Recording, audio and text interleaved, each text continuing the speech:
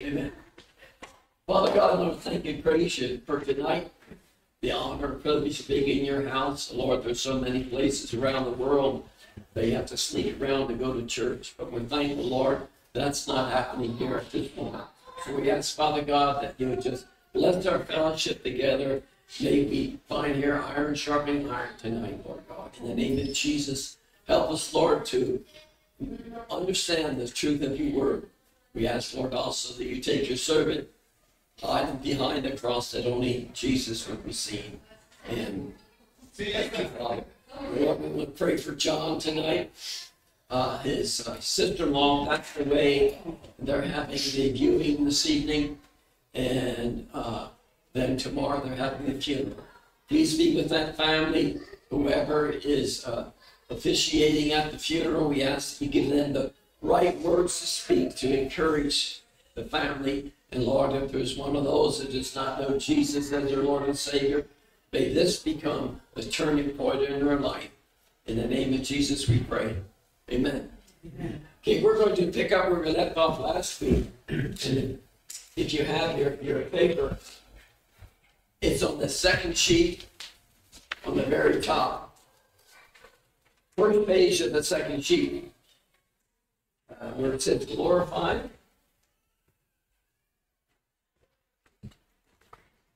So we want to welcome those that are watching at home. We ask that you just where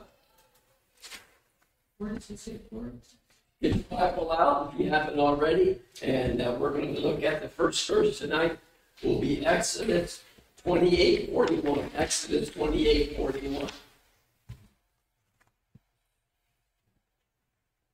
We'll begin by saying sanctified means being set apart.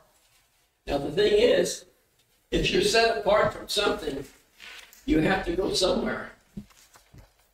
For example, if you're set apart from lying, then you're set apart to speaking the truth.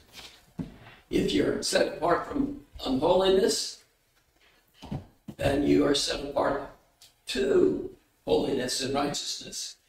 If you're separated or set apart from your sin, then you're set apart to living according to God's will in His way. There were many things in the Old Testament. There were things that were considered holy or sanctified. And holy is one of the words that that comes from the same root as the word sanctified in the Old Testament. So we find that in the Old Testament, things were set apart for God's honor and use. One of those things was the priests. And here in Exodus 28:41 says, "And thou shalt put them upon Aaron thy brother and his sons with him, and shalt anoint them and consecrate them and sanctify them, that they may minister unto me in the priest's office." So he's talking about how the priests were to be anointed, they're be set apart. Now there are those today that have what they call the priest of a Levitical priesthood. And the problem is they're Gentiles, saying that they have men in their body, the religious body, who are part of the Levitical priesthood, which is kind of impossible because they're Gentiles. You have to be from a descendant of Levi in order to be a priest in the Jewish temple. So the whole family there, and I forget what age. Do you remember what age they started ministering, Daniel? No, but I can tell you another thing. Today we know them by their last name. Cohen, Khan, that surname, that last name, denotes that they're probably direct descendants of the Levites, even though they're in our era. They would have that last name of Cohen or Khan, or even Cowan in European terms. So. What's a Levi? Did you say Cowan? Yeah, C-O-W-A-N. Okay. What a Levi? When originally when the Israelites left Egypt, it started with Moses and his brother Aaron and his sister Miriam. And Aaron was in charge of all of the priestly duties. Fast forward several generations down, when they got into the promised land 40 years later, the tribe of Levi, there were Jacob, who became Israel, had 12 children, all the way from Reuben to Joseph and Benjamin. So when they got to the promised land, it ended up being 12 tribes. One, actually kind of 13, but 12 tribes of Israel. One of those tribes was the tribe of Levi, which is one of the children of Jacob / Israel. And so if you were of the tribe of Levi, you could own land, you worked in the temple, and you lived off of tithes and donations and sacrifices and stuff like that. So, and of course, then fast forward all these generations later, and if you find somebody last name Cohen or Khan, James Caan, actor, he probably was of that tribe of Levi, that generation, and then Common as well. So you can still spot them out in the wild, so to speak, walking around because of their last name. And what's it, their cons? Khan, Cohen, Cohen, Cohen. Oh, When they crossed into the Holy Land, they built the tabernacle in the wilderness. They camped around about it, and each tribe had their own section where they were supposed to dwell, and they married within their own tribe. A Levite man could only marry a Levite woman, and that was the way they. Pardon? Hey, cousin. Yes. Welcome to Kentucky. That was an inside joke. With that, Oh, it's an inside, I was gonna say. they'd all be cousins because they're all from the Levi. But it was About 400 years later. large a number of people. It just wasn't a village of 50 people that intermarried. Because when the Israelites left Egypt, they took a census. There's about 1.2 million, and that was just the men. Huh? That was just the men. Yes, it's not counting the women and children. So 1.2 divided by 12 Wow. is 100,000 per tribe plus the women and children. But the other interesting thing is when they had specific rules how to set up the tabernacle and so forth. And when you follow those rules from an aerial view, it's the shape of the cross with the tabernacle right where the beams cross. Oh, Pretty interesting. yeah. And I don't have a building computer, but you said there's approximately 1.5 million, 1.2 million. 1.2 billion. Okay. So that's 100,000 for each tribe.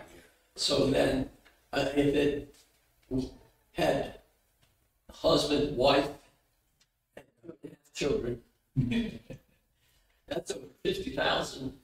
I mean, that's over 5 million people Correct. that crossed Plus or minus. over the river into the Holy Land. And you can imagine Yeah. what it's like. Now, I know what it's like to feed a family of a husband, wife, and 4 kids, but I don't think I could organize that Kmart shopping trip to get enough groceries. And I don't know what all they fed them, but they survived. Yeah. They survived, and they are still with us today. I mean, their descendants are. So, okay, so, comprende? Yes. thank All you. right. Yeah. Okay, so, I had to take a big shopping cart with me. Anyhow, so, again, Exodus 28:41 says, "And thou shalt put them upon Aaron thy brother and his sons with them, and shall anoint them and consecrate them and sanctify them, that they may minister unto me in the priest's office. And their ministry was ministering to the Lord. You know, we think without coming to church that we want to be ministered to. But my Bible, and I have a loose interpretation, you can take it or you can leave it. But the Bible says, they that wait upon the Lord shall renew their strength. They shall mount up with wings of eagles, etc. And that word wait, it has a couple different meanings. One means to pause and be patient for something, like a kid waiting for Christmas morning so he can get his bicycle. And then he complains because it's purple and he really wanted a red one. And then the other thing is like when you all go into a sit-down restaurant, I'm sure, and you have a waiter or a waitress, and that person waits on you and your table, and they're there to minister to you. And like I said, this is a loose, I've never seen it written any place in any commentary or anything. And maybe it's there, I don't know. If I write a commentary on that, it'll be there. The idea is that our job is to minister to the Lord. The waitress walks by and asks if you want another cup of coffee. Do you want another beverage? How about dessert? They're taking care of our needs. And our Heavenly Father has needs too. He needs the fellowship with us. And we need to minister to Him. And when we do that, then we become stronger ourselves. And the reason being is that you are putting yourself last. You're putting yourself last, and you're seeing that the Father has a greater importance in your life than you yourself. I was taught several years ago that we are waiting on the Lord, and not to say think of yourself more highly, because you're not really all that great after all. Just trust in the Lord and minister to Him. Amen. Now we did a little rabbit trailing there. We need to get back on track. So again, sanctified means to be set apart. Exodus 29:21. Oh, it didn't come on there, did it? No, nothing's come on. Well, we're going to have to see what we can do about that. Wiggle your cable there. See if anything happens. Exodus 29:21. Yes.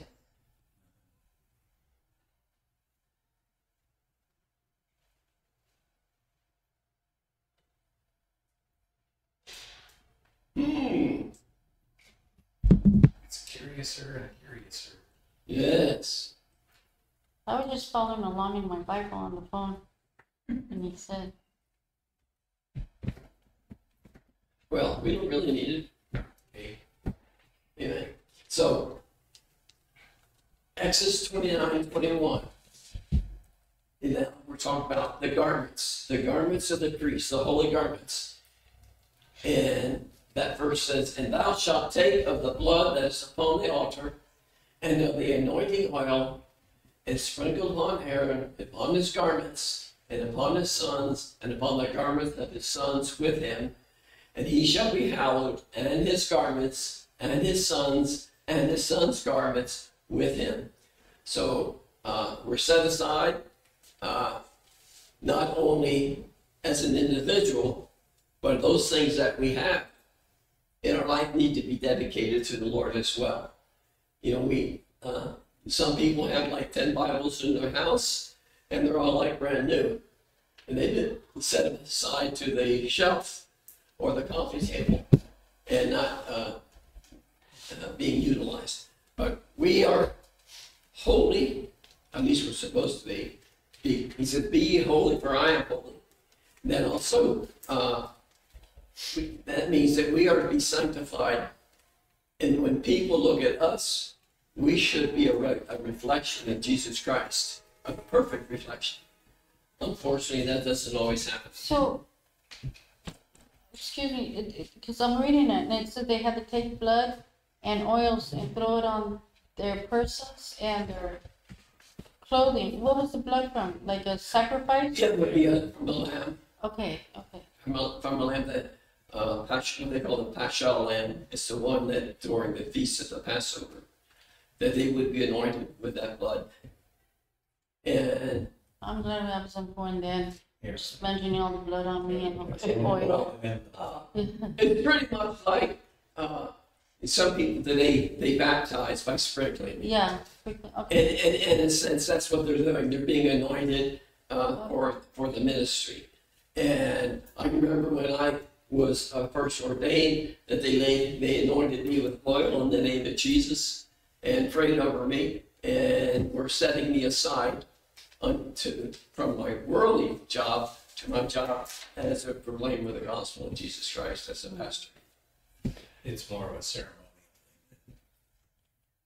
Right, but it also lets the other believers know that this man has a responsibility and we need to honor not so much him as his office.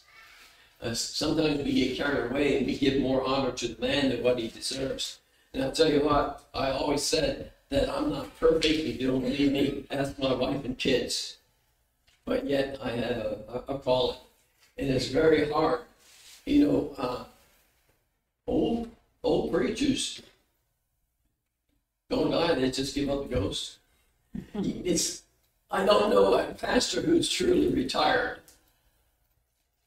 or an evangelist, because that burning and that calling is always on their heart.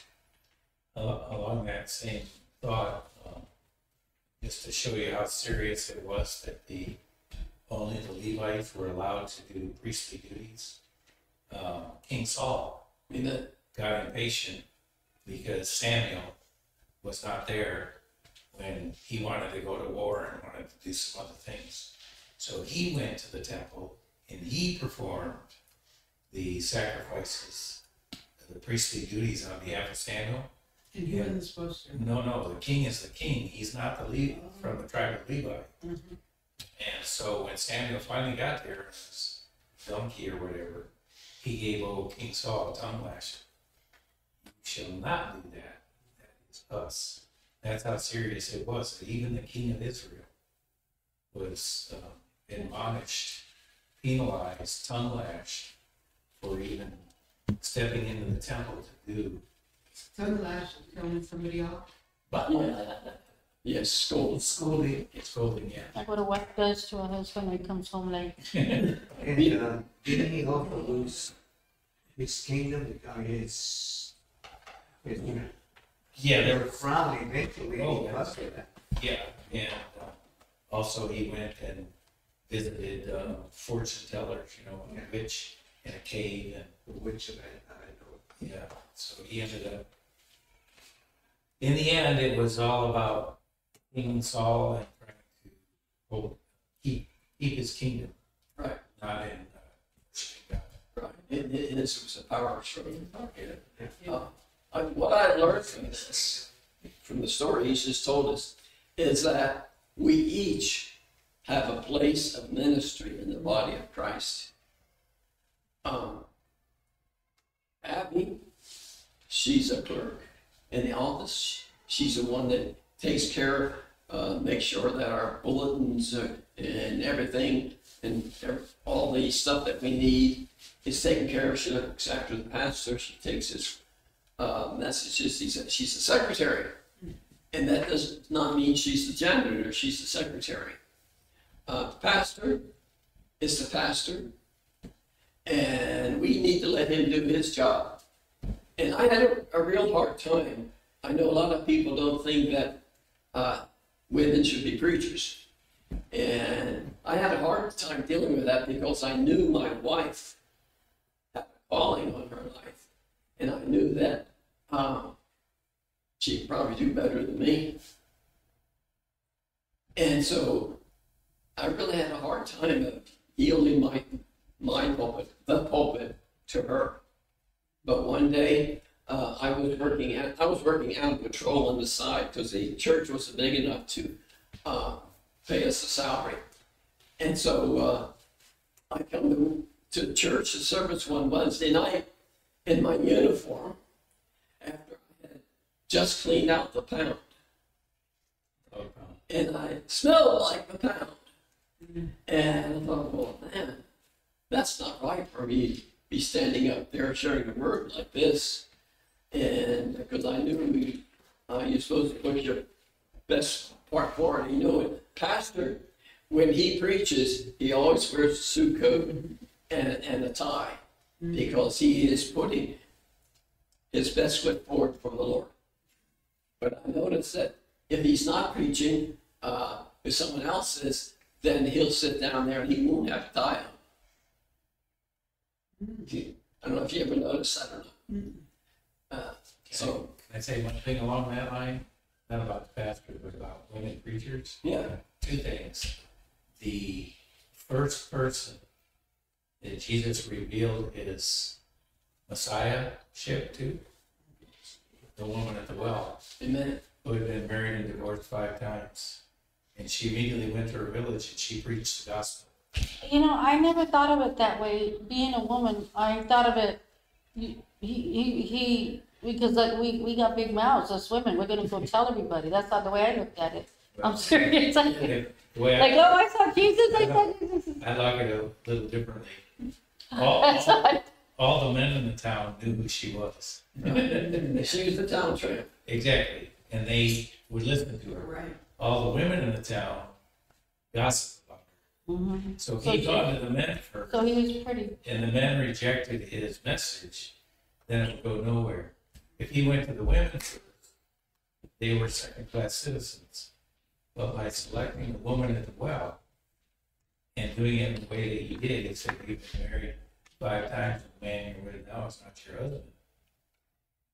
That was the right person for that village, because all the men would listen to her. And eventually, and it also set the entire village gave their life to Christ. Now, the second thing is, when he had risen from the grave, it was a woman, as in Mary, Mm-hmm. who discovered it, and she ran back to the upper room. He said, go back to the disciples and tell them that I have risen. There's the gospel again. He has risen. So, the third message is, in the prophecies of the Old Testament, it says, in the end time, I will pour out my spirit upon men and women. So if you are, like you're talking about, you're a stuck in the mud guy that says women can't preach, then you're in defiance of the Holy Spirit. Amen.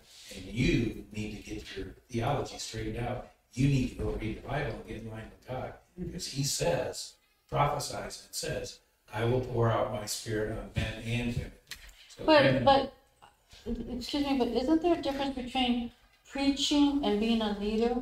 a pastor. Like a pastor, yeah. It's- I know women can And preach, that's where they, but I won't follow a woman. I mean, because No. we're pretty emotional. exactly. And that's the distinction. You'll listen to Joyce Meyer preach and all that. But when they try to install a woman as a pastor, then it can be problematic. That's like putting a woman to be a president. Uh, In a loose analogy, but I won't get into it, but you can imagine a woman as a pastor, and she's trying to counsel a 25-year-old young man who's dealing with marital problems. It's like your grandma telling, yeah. it ain't gonna work. And that's like quick to the point, but that's why I believe in the book of Timothy, it says that pastors should be men. Preachers, yes, women, but pastors, men, because they lead, shepherd the flock. And you can get into some sticky situations if the head of the church, the congregation, is a woman, and so forth. You know, in the Bible, when they refer to, like, everything is referred to man, are they meaning sometimes women, or is it just the Well, referring to Sometimes the word man is really, should be translated mankind. Mankind. So including both genders. men? But it was a matriarch or patriarchal society in those days, so there are a lot of stick in the muds. But to get back what I was saying earlier, trying to say, was I had a hard time releasing my wife to fulfill her ministry. And the truth of the matter is, I had no right to do that, even though I was the pastor of the church. I need to lose her. And I'll tell you something, when I did that, first, I got a little more rest during the week. Second, that the ministry of our church increased. And she's still active, although we're not married now. She's still active in ministry, and she leads women's retreats. She leads women's Bible studies. And our son leads a Bible study in the home. But she's had a dynamic ministry.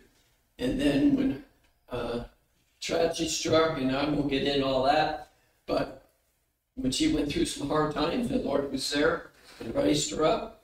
And then she's wrote a book about it, and she's gone into several churches upon invitation to share her testimony as to how the Lord had been using her, and how that was from the natural point was a tragedy. The Lord took it and turned it around.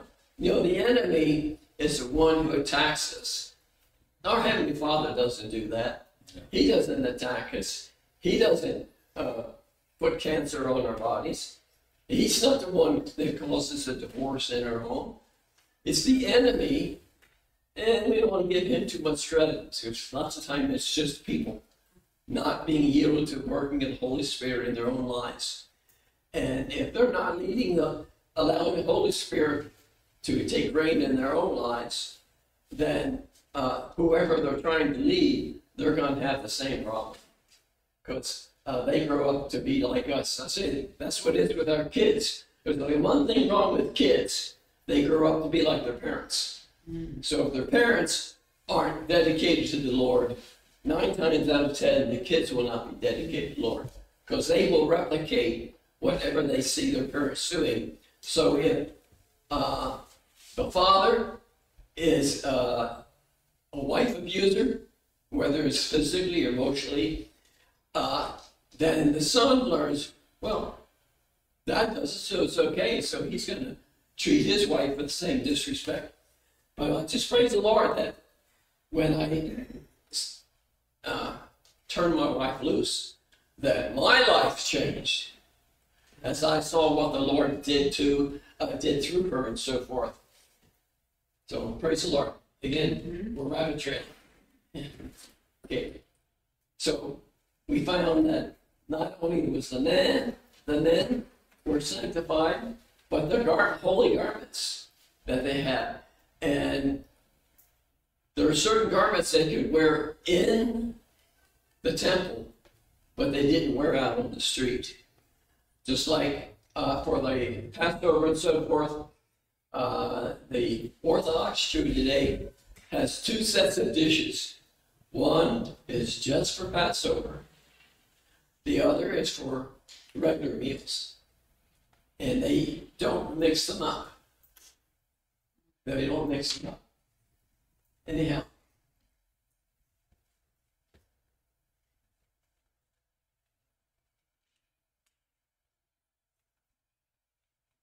Yeah, something's wrong here.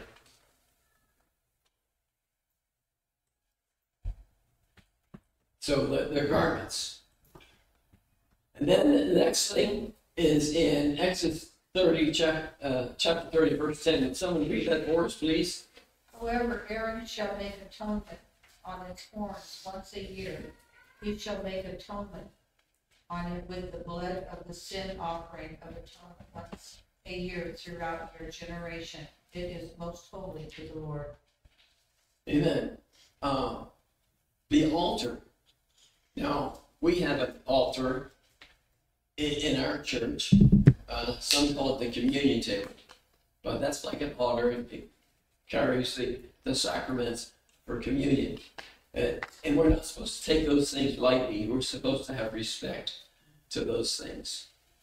And the Antichrist is going to endeavor to do a sacrifice in the temple, and it's going to be rejected. And we need to be sanctified. So those things that we do will bring glory and honor to the Lord.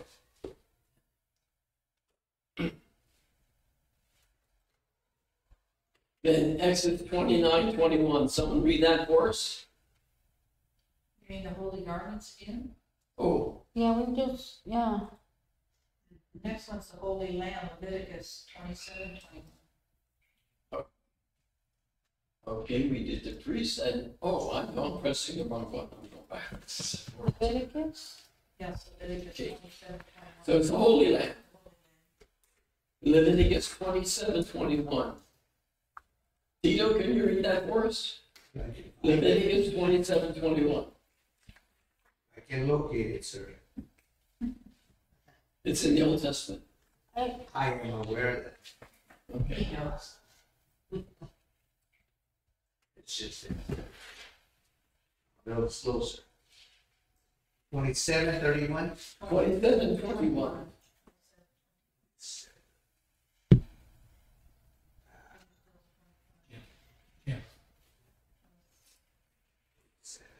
Or you think it just turned off?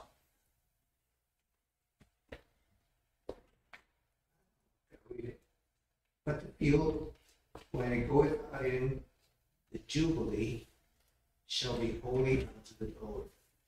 That's a field of devoted.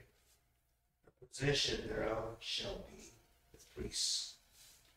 Amen. So the land itself, matter of fact, we still refer to Israel today as the Holy Land. It's a special place that the Lord has set aside to show forth His glory through His people. And I don't like war, but I think we need to support the nation of Israel because Bible says that those who bless Israel, the Lord will bless. So we need to minister to Israel. And It's talking here about when a person purchases a field. Is that what I understand? Going back to 17. 27:21. If you look at 17, if he sacrifices this field from the year of Jubilee, according to my estimations, it shall stand. Is it referring to when an individual, because what I understand, the year of Jubilee was when all debts were canceled, right? Every 50th year. Yeah, which was every 50 years, in the year of Jubilee. And so, is it talking about when the field, the land, in other words, if a Jew needed land or needed money for some purpose, he was having a hard time, we might hawk his field to a brother or somebody, some relative, right, for money. And then, of course, when the year of Jubilee arrived, that land returned to him. right. Is that what it's referring to? Yes, it is. And that year of Jubilee is every 50 years. 50th year, right? But when it says right here, the 21, verse 21, what the field, is that what it's referring to? What the field, when it goeth out in the Jubilee, shall be holy unto the Lord as a field of devoted. The possession thereof shall be the priests. And what verse was that? 21, 27:21. 27. 27, 21. Leviticus 27, verse 21.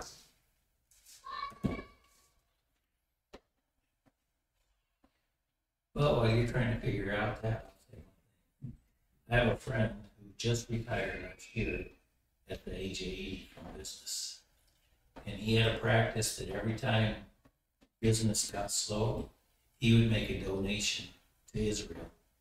he would find some organization in Israel to make a donation to jumpstart his business and get it going again. And he made a life practice of that because of that verse that says, anyone who blesses Israel, I will bless. Anyone who curses Israel, I will curse. And so, even if it was only $50, he would donate $50 to. So our wonderful prince, and not to give political, but a wonderful person who serves Israel. There you go. There you go. Not desiring to be political, but we really need to support Israel Right? and realize that there's some great things yet to come out of that nation. Well, historically, biblically, if you do not support Israel, you do it at your own peril. Amen. Everybody said amen. And they call it the 67-day war, the 73, or the 67 war, 6-day war. I remember The that. 73, that war, every time Israel got more land. So if you don't support Israel, you do it at your own peril. I Amen. told you about how I was to return to be discharged from the Air Force when that war got started. And they said, no, you can't go out. You can't be discharged. Right. So we need to be careful how we deal with the sacred things, whether it's land or the leadership that's been set aside. We don't have to agree with everybody about everything, but the essentials we need to is to who God is. Well, it's true, but you know, the thing is, it is true that what the Lord says, he who blesses Israel will be blessed, okay? Because when Israel first got started in 1948, they had one plane, a few old weapons, and they were attacked by all their neighbors, and they whipped them. Amen. And they were not allowed, the Jews were not allowed to own weapons at that time. No, they had the old weapons that the British left behind. Yeah, and so I read somewhere, I remember reading it, that because they were not allowed to own weapons, that they took broom handles, hoe handles, and stuck them out as if they were guns, where they couldn't see the whole thing. But when certain individuals saw what appeared to be an army, they were a little more reluctant to mess with Israel. And that's how they survived their first day, because they were all their enemies were around, that as soon as Britain was leaving, that they were going to go in and destroy the nation. But it hasn't happened. They've been trying to destroy Israel since way back when. 48 and I think 60. I remember my brother was called in. It's 60 or something, 65 I think it was. And then in 73 and then, 67 and then in 73. 4 times they have tried to take Israel. Yeah. All those countries. And 4 times they've lost, and Israel has gotten bigger things. And then we find Hamas is just trying the same thing, and they haven't learned. You know, the saying is, if we keep doing the same thing over and over again, we're going to have the same results. Okay. Now, so moving on. We need to declare that we are not trying to grow towards sainthood. It's not something that you have to become. Because once you receive Christ as your Lord and Savior, you already, in God's eyes, you're already considered a saint. 2 Peter 3:18 says, but grow, that's the operative word, grow in grace and in the knowledge of our Lord and Savior Jesus Christ. To him be glory both now and forever. Amen. So we need to grow in grace. It's a daily process. I don't know about you, but for me, knowing my own life, I know I haven't reached perfection yet. Some of you might think you have, but I don't think so.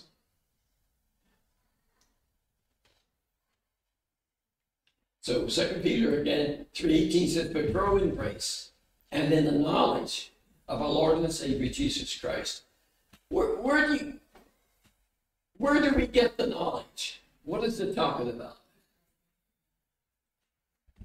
What knowledge is it talking about? It's the knowledge of our Lord and Savior Jesus Christ. But you know, if we are to be holy as He is holy, then we need to study the Word of God and see the example that He set for us. I always said, you know, everything the Lord required of us, everything Jesus required of us, He set the example. Even paying His taxes. He paid His taxes. And I know sometimes the taxes kind of high, especially on gasoline, but well, it'll be another rabbit trail. So I'm a growing saint. 2 Corinthians 10:15. Someone read that for us, please. Which one? I'm sorry. 2 Corinthians. 2 Corinthians 10:15. Neither do we go beyond our limits by boasting of work done by others. Our hope is that as your faith continues to grow, our sphere of activity among you will greatly expand. Amen. So, as we grow in the grace and knowledge of the Lord and Savior Jesus Christ, our faith will increase. You know,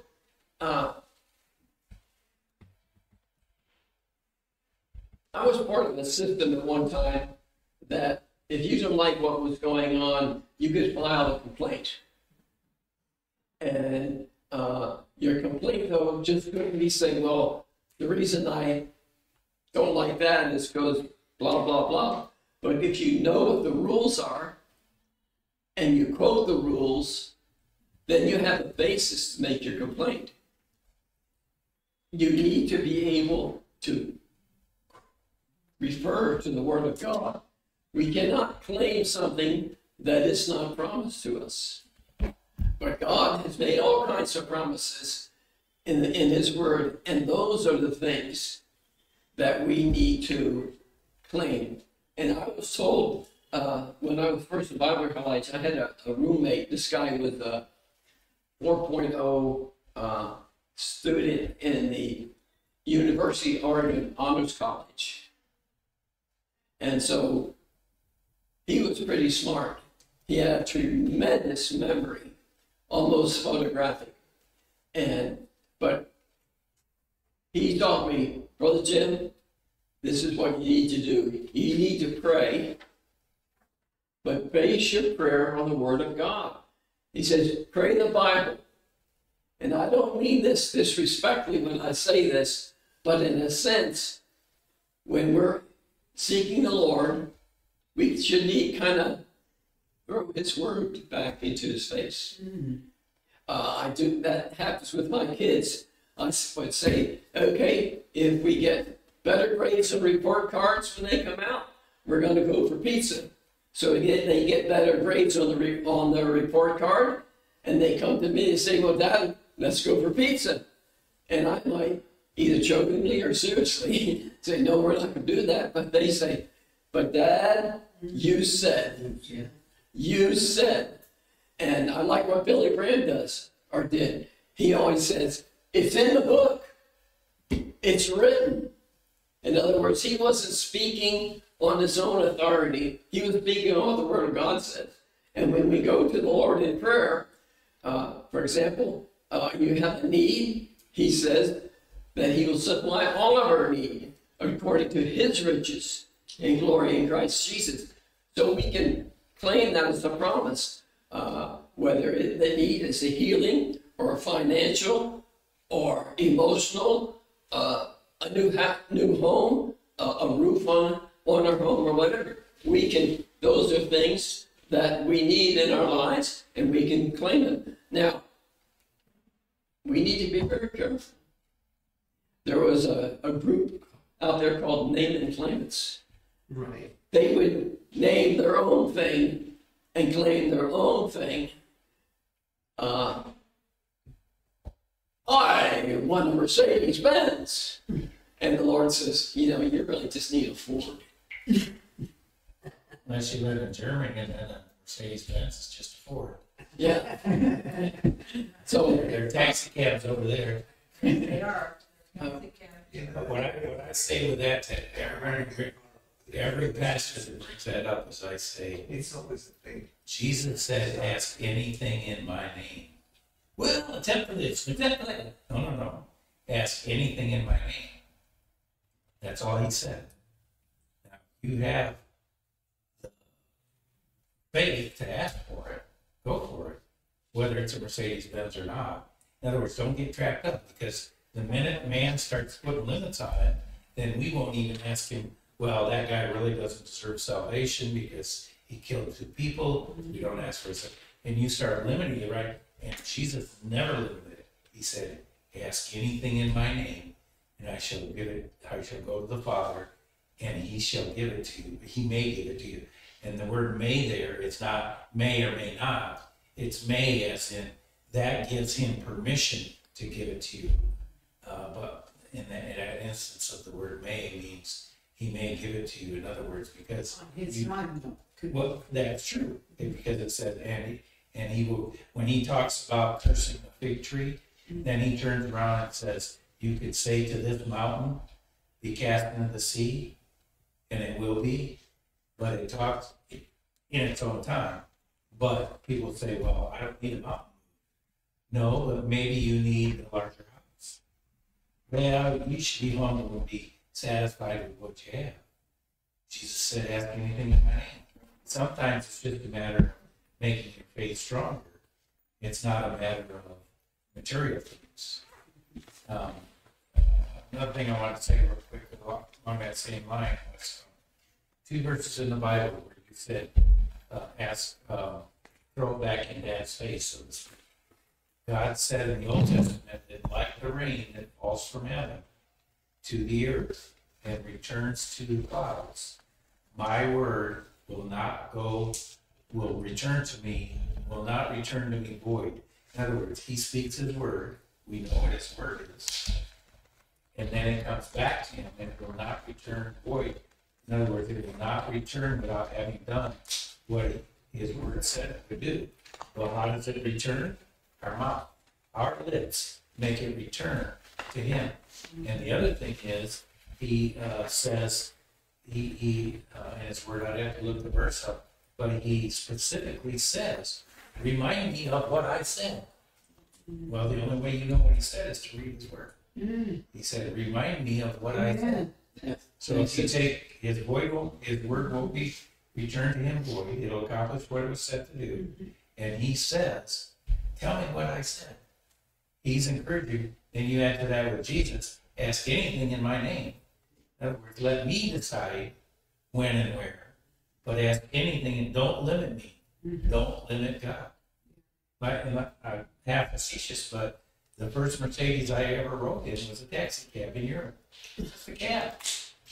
Over there, it's no big deal. But the fact that we have import fees, we all of a sudden turn the Mercedes into, this big thing. Over there, it's just a transportation. Yeah, exactly. let me give you an illustration. Yeah. I had a girlfriend years ago. Uh-oh. Entrepreneur. Yeah. And Which book of the Bible is this? she was gonna go visit the mission field. And she didn't have any luggage. So she needed a luggage. She needed a suitcase. And so she's walking down the street in Los Angeles. I forget what street it was. It's irrelevant for the sake of the illustration. But she saw a luggage store. And she saw a suitcase. And it was just a Lord pointed that suitcase out to her. It was big enough to take her needs, clothing and toiletries and so forth, to Barranquilla, Colombia, and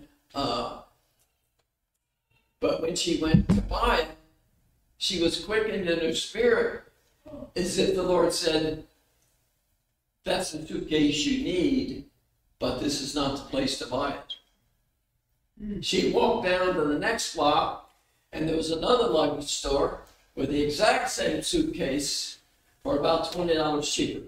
You know, so we need to be careful that the Lord is leading us and guiding us in everything in our life. We have this problem with some young couples are so anxious to get married. They look at a blonde. I can only say this for men because I don't know what goes through a woman's mind. I would try to even read a woman's mind because usually they're black. But and they see a woman. She's good looking. She's great with kids. And she may even have a little bit of money. And she's got the cutest smile and walk.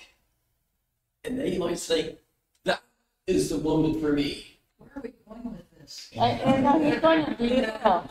Yeah. They end up getting married. And their marriage, it was the wrong woman to begin with because there were things about her that he didn't know, and he hadn't really prayed about. I'm thinking of a particular couple, and it's not me and my wife, but it's a particular I never couple. like when you go to the detail. You know, I didn't know train there was people. a- Walk is a smile. There's another verse that as Daniel was sharing about asking in the name of Jesus, and that means by the authority of Jesus, and what he has said, and based on his word. But we need to know the Bible says, ask what thing of your will, if you ask anything, according to my will, I will hear you. And if I hear you, you know that you have the petitions you desire of me. But we need to know God's will and say, is this the one? Is that the one? It's like that show me the Carfax. Let You seen the commercial? me ask you a question, and this is an hypothetical. Should I ask God for a new roof? For what? For a new roof, even though I don't need one, and I want it free. I want it to be free. Should I ask God for a new roof and I don't want to pay for it? What do you think? I did that 2 years ago, and guess what I got? A new roof? Got a brand new roof, and I don't have to pay for it. What? I also asked God for free solar, and guess what I got? Because I believe that verse. Right. It said, ask anything. And so I asked anything. I made up a wish list. If I were to show you my picture and you see what's on there, it wouldn't stand the test of man. But I believe Jesus. And lo and behold, I got a free roof and I got free solar. Amen. Because I believe that verse, I took Jesus to the foot. Amen. And so do I on this other one, if you ask anything according to my will. So the Bible is a new roof for Daniel in his book. You know, See, you get trapped when you man starts putting conditions on God's word. We get in trouble. that's right. Do what God said to do. Remind me what I said, and let the chips fall where they may. I've been asking God to repair my kidneys, Yeah. but I know if I need it's time, but I hope it's time before my time's out. Okay. Wait. You were here when we prayed for John, right? Yeah, And his blood clot was, they went back to the doctor and they couldn't find it. After class right now, we're gonna have an answer. And we're gonna pray for your kid. Amen. Ask anything by me. Okay? yeah. I know, but it also says where 2 or 3 are gathered in my name, I am there in the midst of them.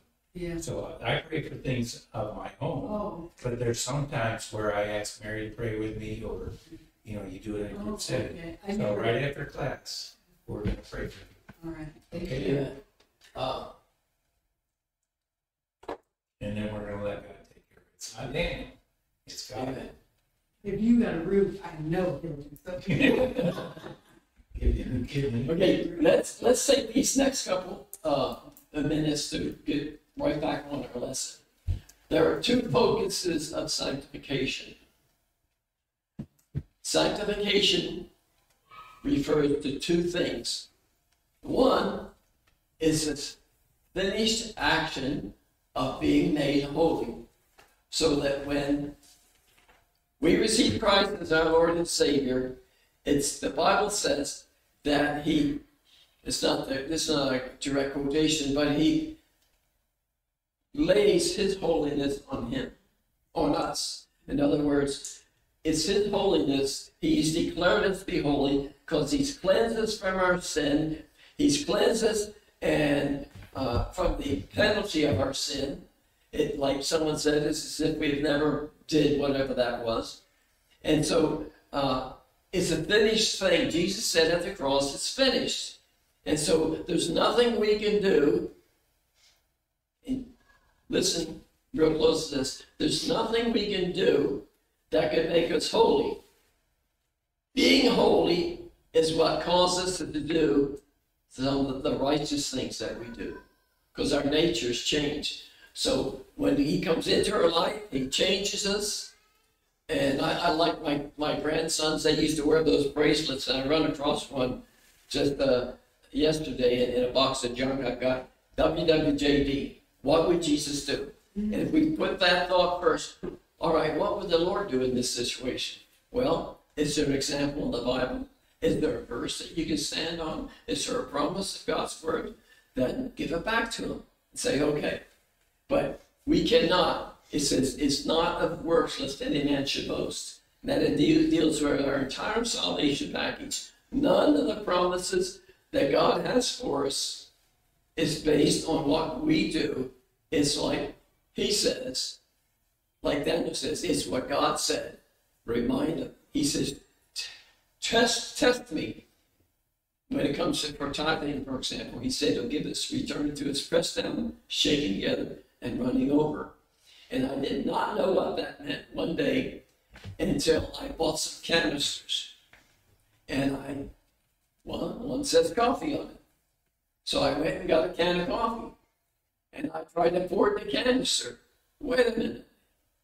It wouldn't hold it all. So what I had to do, I had to press it down, tap the side of the can, and first thing you know, I got it all in and a little room to spare.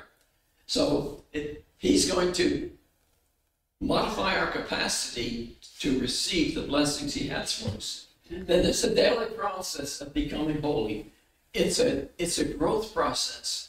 Listen, when you plant carrot seeds on Monday, don't expect a harvest of carrots on Tuesday.